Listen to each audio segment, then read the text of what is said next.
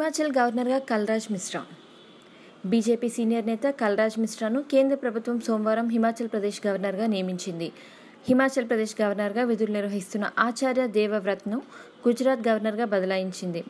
కాగా యూపీకి చెందిన 78 సంవత్సరాల కల్రాజ్ మిశ్రా నరేంద్ర మోదీ కేబినెట్లో చిన్న మధ్య తరహా పరిశ్రమల మంత్రిగా పనిచేశారు.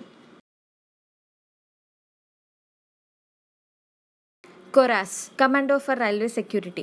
ఉగ్రవాదులు, నక్సలైట్లు, సంఘ విద్రోహ శక్తుల నుంచి ఎదురయ్యే సవాళ్లను ధీటుగా ఎదుర్కొనేందుకు రైల్వేలు సొంతంగా రక్షణ దళాన్ని ఏర్పాటు చేసుకొనున్నాయి. ఈ దళాన్ని కొరాస్ అంటే కమాండో ఫర్ రైల్వే సెక్యూరిటీగా వ్యవహరించనున్నారు. జాతీయ భద్రతా దళం ఎన్ఎస్జీ, కేంద్ర రిజర్వ్ పోలీస్ దళం సిఆర్పీఎఫ్ ల మాదిరిగా కొరాస్కు ప్రత్యేక శిక్షణ ఇవ్వనున్నారు. విద్రోహులు అమర్చిన మందుపాత్రలు, బాంబులను గుర్తించడం, వాటిని నిర్వీర్యం చేయడంలోనూ తర్ఫీదు ఇస్తారు.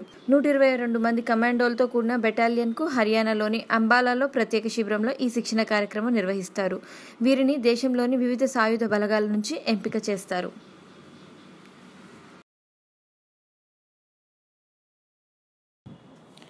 దారిద్ర్యం నుంచి విముక్తి చెందారు. భారత్లో దశాబ్ద కాలంలో 27.1 కోట్ల మంది పేదరికం నుంచి బయటపడినట్టు ఐక్యరాజ్య సమితి రూపొందించిన బహుపార్శ్వపు పేదరిక సూచిక multi dimensional poverty index MPI వెల్లడించింది. UN development programme UNDP, Oxford poverty and human development initiative కలిసి రూపొందించిన ఈ సూచిక తాలూకా నివేదిక ప్రకారం మన దేశం వేగంగా పేదరికాన్ని తగ్గించుకోగలుగుతుంది. జార్ఖండ్ వేగవంతమైన అభివృద్ధి దిశగా సాగుతుంది. ఆ రాష్ట్రంలో 10 ఏళ్ల అంటే 2005-6, 2015-16 కాలంలో పేదరికం 46.5% మేరకు తగ్గింది. ఇండియా, ఇథియోపియా, పెరు దేశాలు పేదరికాన్ని తగ్గించడంలో చెప్పుకోదగిన రీతిలో ముందున్నాయి. 101 దేశాల సూచికలను ఈ నివేదికలో పొందుపర్చారు. ఇందులో 31 స్వల్పదాయ దేశాలు, 68 మధ్యదాయ దేశాలు, ఆయా దేశాల్లో 130 కోట్ల మంది బహుముఖ పేదరికాన్ని అనుభవిస్తున్నారు. పేదరికాన్ని అది ఏ రూపంలో ఉన్నా నిర్మూలించాలనేది ఐక్యరాజ్య సమితి సుస్థిర అభివృద్ధి లక్ష్యాల్లో మొదటిది. నివేదిక ఈ విషయాన్ని గుర్తు చేస్తూ 200 కోట్ల జనాభా గల 10 దేశాలు అనగా Bharat, Bangladesh, Cambodia, Congo, Ethiopia, Haiti, Nigeria, Pakistan, Peru, Vietnam దశాబ్ది కాలంలో ఈ లక్ష్య సాధన దిశగా చెప్పుకోదగ్గ ప్రగతి సాధించాయని వెల్లడించింది. పై 10 దేశాల్లో పట్టణ ప్రాంతాలతో పోల్చుకుంటే గ్రామీణ ప్రాంతాలు మరింత పేదరికం మధ్య కొట్టుమిట్టాడుతున్నాయి.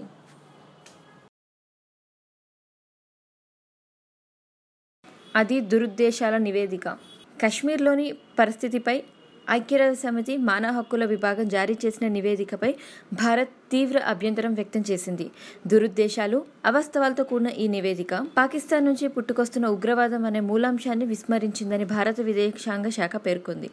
కశ్మీర్లో నెలకొన్న అనేక సమస్యలను పరిష్కరించేందుకు అటు పాకిస్తాన్ లేదా ఇటు ఇండియా ఏ చర్యలు తీసుకోలేదని ఐరాస తాజా నివేదికలో పేర్కొంది. దీనిపై విదేశాంగ శాఖ అధికారి ప్రతినిధి రవీష్ ఢిల్లీలో విలేకరులతో మాట్లాడారు. సీమాంతర ఉగ్రవాదాన్ని విస్మరించారు. భారత ప్రాదేశిక సమగ్రత, సార్వభౌమాధికారాలను ఉల్లంఘిస్తూ కశ్మీర్లో మూల సమస్య అయిన సీమాంతర ఉగ్రవాదాన్ని విస్మరిస్తూ ఈ నివేదికను రూపొందించారు. పాక్ నుంచి పుట్టుకొస్తున్న ఉగ్రవాదుల వల్ల జరుగుతున్న నష్టాన్ని పట్టించుకోలేదు. ఇండియాకు ఉగ్రవాదాన్ని ప్రభుత్వమే ప్రోత్సహించే పాకిస్తాన్కు మధ్య కృత్రిమ పోలిక తేవాలన్న ప్రయత్నం ఈ తాజా నివేదికలో కనిపిస్తోంది. దీనిపై ఐరాస మానవ హక్కుల కార్యాలయానికి ఇండియా తన తీవ్ర నిరసనను తెలిపింది. నివేదికను ఇలా విడుదల చేయడం వల్ల ఐరాస విశ్వసనీయత, చిత్తశుద్ధి దెబ్బతింది. భారత విధానాలు, ఆచరణలు, విలువలను విస్మరించిన ఈ నివేదిక తన విశ్వసనీయతనే ప్రమాదంలోకి నెట్టుకుంది అని చెప్పారు.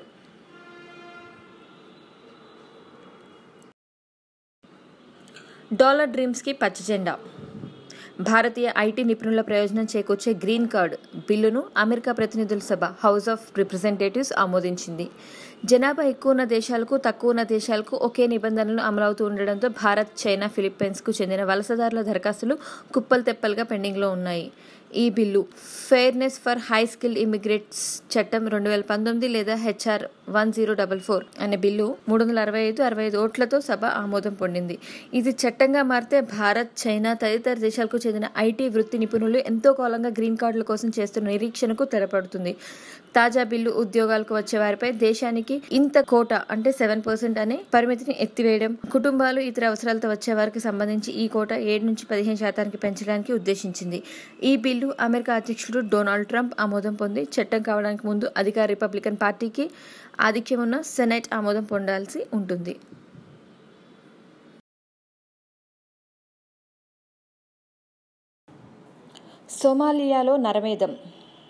సోమాలియాలో ఉగ్రవాదులు నరమేధం సృష్టించారు. తీర ప్రాంత పట్టణం కిస్మయాలోని ఓ ప్రముఖ హోటల్పై ఆత్మాహుతి దాడి చేశారు. హోటల్లోకి చొరబడి విచ్చలవిడిగా కాల్పులు జరిపారు. ఈ మారణ హోమంలో 26 మంది మృతి చెందారు. మరో 56 మంది గాయపడ్డారు. మృతుల్లో పలువురు విదేశీయులు ఉన్నట్టు అధికారులు తెలిపారు. ఈ హింసాకాండ తమ పనేనని ఆల్ షబాబ్ ఉగ్రవాద సంస్థ ప్రకటించింది. దాదాపు 12 గంటల పాటు జరిగిన ఏరివేతలో భద్రతా బలగాలు ఉగ్రవాదులందరినీ మట్టుబెట్టారు.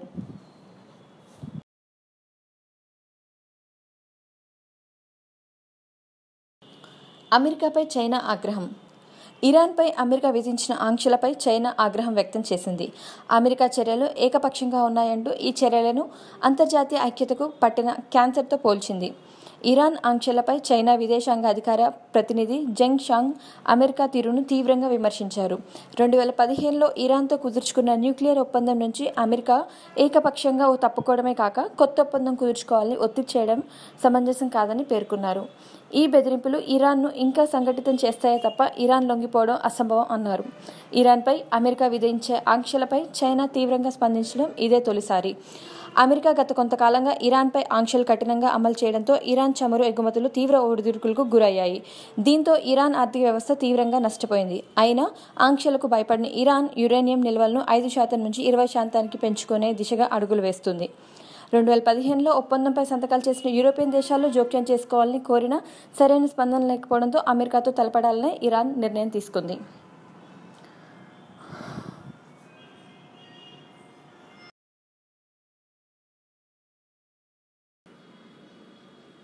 ఎట్టకేలకు టర్కీకి చేరిన S-400. రష్యా తయారీ గగనతల రక్షణ వ్యవస్థ S-400 ట్రయంఫ్ కొనుగోలు చేయరాదంటూ అమెరికా ఎంత ఒత్తిడి తెచ్చినా ఎట్టకేలకు టర్కీ వాటిని కొనుగోలు చేసేసింది. ఈ క్షిపణులు శుక్రవారం టర్కీ రాజధాని అంకారాకు చేరాయి. ఈ చర్యతో అమెరికా టర్కీల మధ్య సంబంధాలు తీవ్రంగా దెబ్బతినే అవకాశాలు ఉన్నాయి. S-400 నాటో సిద్ధాంతాలకు విరుద్ధమైందని అమెరికా చాలాసార్లు పేర్కొంది. టర్కీ కనుక రష్యా నుంచి క్షిపణులను కొనాలని నిర్ణయం తీసుకుంటే మా నుంచి 5వ తరం అత్యాధునిక యుద్ధ విమానం F-35 తీసుకోలేదని పదే పదే హెచ్చరించింది. అయితే ఈ హెచ్చరికలు పక్కన పెట్టి టర్కీ S-400 వ్యవస్థను కొనడానికి నిర్ణయం తీసుకుంది. రష్యా టర్కీలు 2017లోనే ఈ ఒప్పందంపై సంతకాలు చేశాయి. అప్పటి నుంచి వీలు దొరికినప్పుడల్లా అమెరికా టర్కీపై ఒత్తిడి చేస్తూనే ఉంది. దీనిపై టర్కీ అధ్యక్షుడు తయ్యప్ ఎర్డోగన్ చాలాసార్లు బహిరంగంగానే అసహనం వ్యక్తం చేశారు. ఇప్పటికే F-35లో పెట్టుబడి పెట్టిన టర్కీకి ఈ నిర్ణయం శరాఘాతమే. బ్లాక్ లిస్టెడ్ దేశాల నుంచి ఆయుధాలను కొనరాదంటూ అమెరికా తెచ్చిన కాట్సా చట్టం పరిధిలోని టర్కీని చేర్చి ఆంక్షలు విధించే అవకాశాలు ఉన్నాయని తెలుస్తుంది.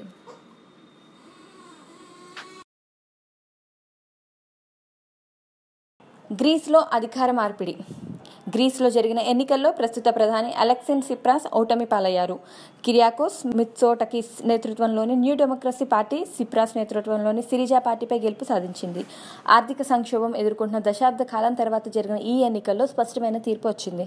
గ్రీక్ ప్రజలకు కిరియాకోస్ మిత్సోటకిస్ కృతజ్ఞతలు తెలిపారు. గ్రీస్ సంక్షోభం. దశాబ్ద కాలంగా ఆర్థిక సంక్షోభంలో కూరుకొనే యూరప్ సమస్యల పిల్లాడు అని ముద్ర వేసుకున్న గ్రీస్లో ఏ రాజకీయ పరిణామం జరిగినా యూరప్ యూనియన్ దేశాలు నిశ్చితంగా గమనిస్తాయి. 2015కు పూర్వం గ్రీస్ దివాలా తీసే దిశగా ప్రయాణించింది. దీంతో వామపక్ష భావాలున్న ఆకర్షణ గల నేత సిప్రాస్ నేతృత్వంలోని సిరాజ్ పార్టీ అధికారంలోకి వచ్చింది. ప్రజలకు సరికొత్త పాలన అందిస్తానని, గ్రీస్ కష్టాలు తొలగాలంటే గ్రెగ్జిట్ యూరోపియన్ యూనియన్ నుంచి బయటికి రావడం కావాలని ఎన్నికల సమయంలో సిప్రాస్ పదే పదే చెప్పారు. పెట్టుబడిదారీ వ్యవస్థతో ముడిపడి ఉన్న ఈ దేశంలో వామపక్ష పార్టీ అధికారంలోకి రావడం జరగదని రాజకీయ పండితులు భావించారు. కానీ అనూహ్యంగా సిప్రాస్ అధికారంలోకి వచ్చారు. గ్రెగ్జిట్ పై రెఫరెండం నిర్వహించగా మెజారిటీ ప్రజలు అనుకూలంగానే తీర్పిచ్చారు. ఈ పరిణామంతో యూరోపియన్ యూనియన్ ఒక్కసారిగా ఉలికిపడింది. కానీ సిప్రాస్ చివరి నిమిషంలో యూరోప్ ఆర్థిక శక్తివంతులు జర్మనీ, ఫ్రాన్స్ తదితర దేశాల ఒత్తిడికి తలొగ్గారు. గ్రెగ్జిట్ ను పక్కన పెట్టడమే కాక ఎన్నికల సమయంలో వ్యతిరేకించిన బెయిల్ అవుట్ ఒప్పందాన్ని తిరిగి చేసుకుని ప్రభుత్వం పెట్టే సంక్షేమ ఖర్చులో కోత విధించడం మొదలుపెట్టారు. దీంతో ప్రజల్లో తీవ్ర ఆగ్రహం వ్యక్తమైంది. గ్రీస్ ఆందోళనలతో అట్టుడికింది. దీనికి తోడు సిరియా, ఇరాక్ నుంచి శరణార్థి వలసలు కూడా గ్రీక్ ప్రజల్లో ఆందోళన పెంచాయి. దీంతో జాతీయవాదం బయలుదేరి ఈ ఎన్నికల్లో సిప్రాస్ ఓటమి పాలయ్యారని విశ్లేషకులు అంటున్నారు.